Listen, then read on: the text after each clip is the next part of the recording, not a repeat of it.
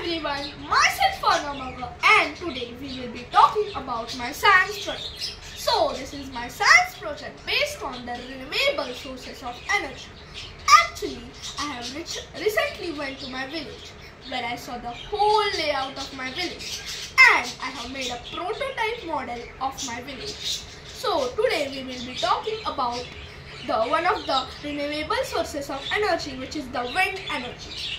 Let me tell you how does wind energy works. So first, the kinetic energy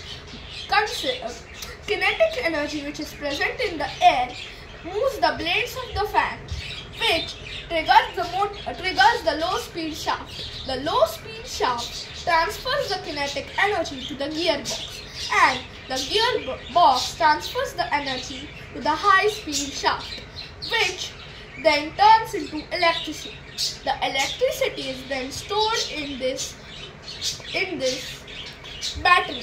So we can utilize this electricity present in this battery whenever you want as per your needs.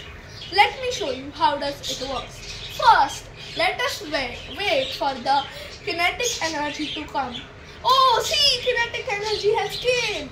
So now the electricity has been stored here. Let me show you. We need to collect the wires of this light to use the electricity as per our needs.